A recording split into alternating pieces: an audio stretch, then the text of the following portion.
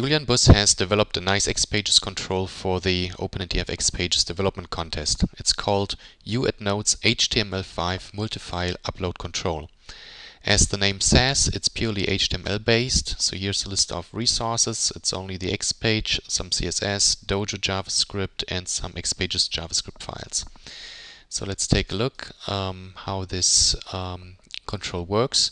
This is here a test page, and now I can select a couple of files. Let me pick here some bigger ones.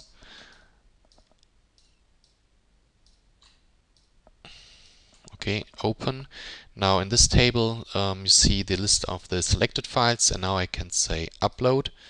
And here you could briefly see the status, and all these files are in my document now that I can save. The next step.